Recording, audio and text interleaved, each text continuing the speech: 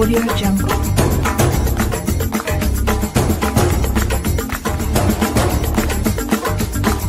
Audio Jungle.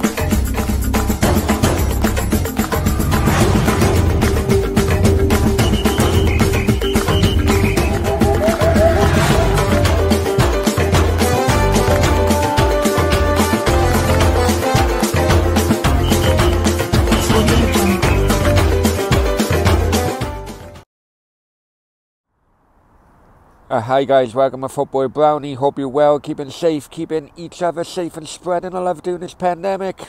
And boy, with no crowds in, this pandemic is hurting every single one of us now. Anyway, before we go any further, please like, share, most importantly, subscribe to the channel. Remember, subscription is free. If you haven't done it yet, hit that subscriber button right now. Okay, outside the Cardiff City Stadium, it finished Cardiff 2, Preston 1 in the FA Cup, but it's not the game which I'm talking about. I'm talking about a report today that's come out. I was actually going to do a video about it last night, but I thought I'd leave it to today. Reports are coming out that Bournemouth preparing a 10 million bid for Kieffer Moore. Now, this could be suicide. This could be kamikaze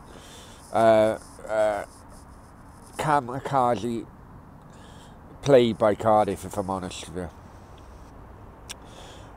This kind of like relates to the Gareth Bale thing as well. It is my understanding that if the people upstairs here, they've always wanted 10 million for Kieffer Moore. Let's be honest, Kieffer Moore has not been happy for quite a while now. Basically, when he signed for Cardiff, he was told that they will build a team around him. And let's be honest, since he signed for Cardiff, the team around him has crumbled away. A footballer's career is very short. He's coming in, well, he's hitting 30 now soon. And, I do think he absolutely deserves a chance at the Premier League. I'll be absolutely gutted for him leaving, because I don't think Cardiff are in a position at the moment, especially, league position, to accept any bid for Kieffer Moore. We need to keep our best players at the moment. It is what it is at the moment. However, the people upstairs are willing to take a massive gamble. They're willing to, if the bid is an acceptable 10 million bid, take the 10 million from Kieffer Moore and get Gareth Bale on loan just to act as a sweetener for the fans. However, listen, I know Kieffer Moore's had COVID a couple of times now, but his body is actually better equipped for a relegation fight than Gareth Bale's would. At 10% of Gareth Bale's wage, that's 40 grand a week.